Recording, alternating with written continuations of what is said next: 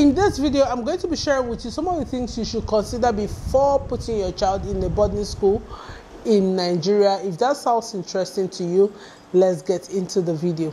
Hi guys, welcome back to my channel. If you're new here, welcome, and if you are seeing me for the first time, hi, how you doing? My name is Furo. Please join the family by hitting that subscribe button, turning on your notification bell, giving this video a thumbs up, and leaving your comments and your thoughts in the comment section. We are all learning together, so also leave your thoughts about things you will consider before joining a boarding house in Nigeria. So one of the things parents consider a lot before putting their children in boarding house in Nigeria is probably the awards the school have gotten. Have they gotten Cowbell Award? Have they gotten this award, the Rotary Award, and award? A lot of parents have had to talk to. That is all they have considered when putting their children in boarding schools. One thing I want you all to understand is the award and everything this school has achieved in getting like intellectual awards are secondary. Yes, because one thing you have to know is these awards were given by students that are smart, students that have decided to put in the work to get this award. But if your child is not smart or your child is not interested in those kind of studies or those kind of awards, there's little or nothing you can do. Although getting this award to show for the kind of children they produce is good, but there are other important things you should consider before putting your child in boarding school in Nigeria. Now, everything I'm going to say here are my experience, are things I think, please do not come for me in the comment section, or do not feel like you know past me. We are all learning, so you are free to leave your comments and your opinion in the comment section. Number one of the things I think you should consider before putting your child in a boarding school is the amenities. What do they have? What is the environment like? What is the hostel facility offering? That is number one of the things you should consider before putting your child in a boarding school. Now, if your house is like a duplex, a mansion, you should model a school that have that kind of structure to put your child. You can't take your child off from a very beautiful environment where he or she has their own room, or probably they have a room with a sibling, and go put your child in a school where they'll be 13 or 50 in a long hostel. That is torture to that child. So if you have that kind of house, you make sure that you put your child in a school where they offer something almost the same or even above your living environment in your own house. You shouldn't put your child in a school that is lower than where you live, because that is torture, because this child has been used to this kind of life at home, and you taking your child to put in a school that is lower than that is torture to that child. So it's either you put your child in a school that is equal to the environment where you live or higher than the environment where you live. Other facilities, like if you're somebody that you guys live with AC in your house, you have AC all the time 24 hours, you should also put your child in a school that offer AC 24 hours. You can't take a child from a house that has 24 hours AC, 24 hours of light, and then you go put a child in a school that can't keep up with what the child is used to. So you have to look at the amenities in the school. Number two, you have to speak with parents, scholars of that school, parents, ex-parents of that school before you put your child in a school. What are their experience? What do they have to say about the school? Especially people that have left the school. Somehow you will be able to find out people that have left the school. Thank God for social media. You can post on your social media and say, what do you guys think about this school? You find out that a lot of parents who have had experience with this school will comment in your comment section, and they will share their experience, they will share their thoughts. Make sure you get review for any school you want to put your child. Do not just hear about a school because you like the school, or because you like the structure, or because the fees of the school, equates with what you want to spend, and then you put your child in the school. No. Make sure you get reviews, and make sure you hear from scholars, people in the school and people out of the school, their parents, their students, especially students.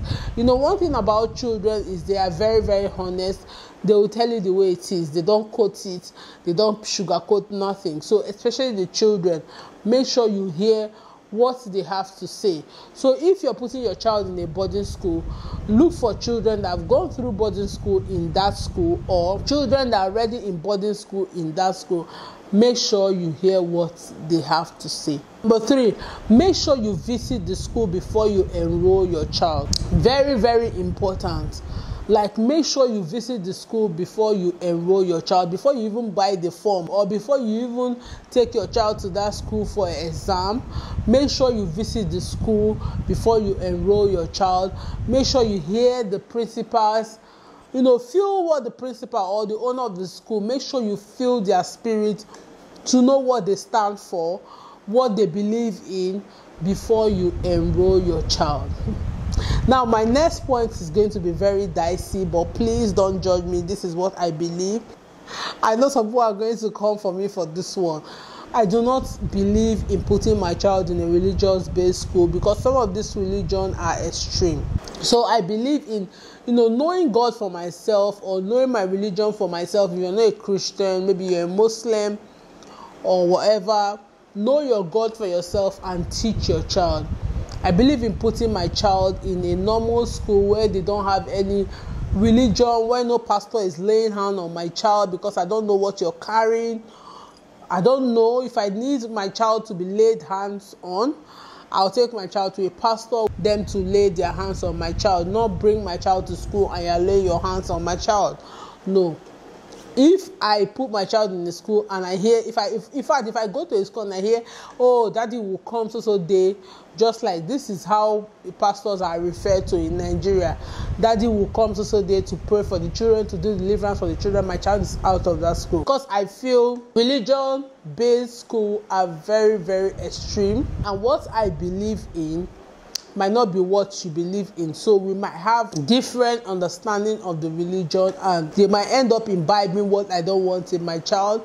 So I will not put my child in a religious-based school. The next one is, before you put your child in a school, be able to speak to the proprietors, the proprietor, the head of the school. Listen to what they have to say.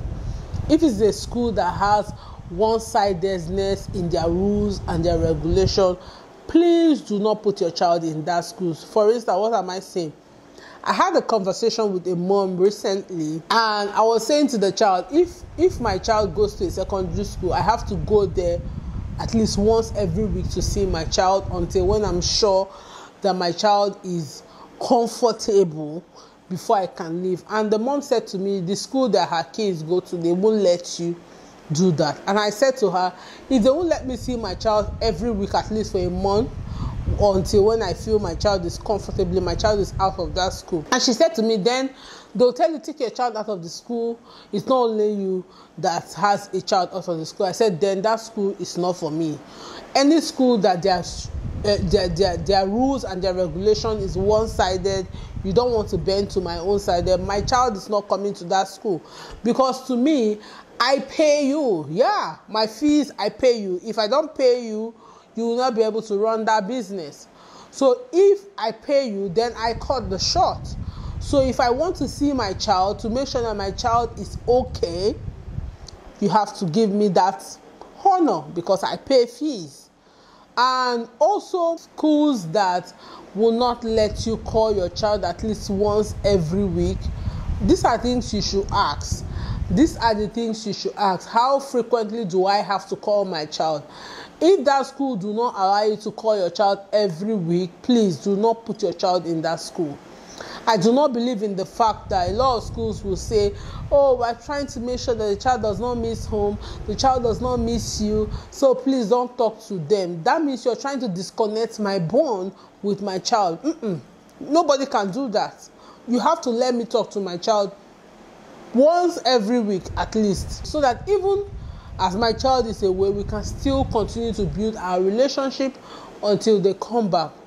I do not want to stay away from my child for 1 month, and by the time my child comes back from home, he or she is looking like a stranger to me. Mba, I have to talk to my child once every week. And also, this will help you, know what is going on with your child. If you talk to your child once every week, even if your child is in harm, your child is not eating, or your child has a problem, 1 week is not going to kill that child. Before the end of the week, you'll be able to know what's going on with the child. Learn how to tell your child. Go away from the teachers. Tell you what is wrong with you. Open up. His mommy, his daddy. Learn to tell your child those kind of things so that they can speak up to you, so that you will know when to stand up for them and when to, speak up for them. And also make sure that you give your children that leveling ground, that place where they trust you enough to know that, oh, my mommy is going to protect me, my daddy is going to protect me, they are not going to scold me, they are not going to judge me for what I've done. Create that relationship between you and your child, so your child will trust you to that level, so your child can open up to you whenever they are having crisis or they are having problem in the boarding house. I hope these few points help you to make the right decision on when putting your child in a boarding school. Please, if you have not subscribed, subscribe. See you in my next video. Bye bye.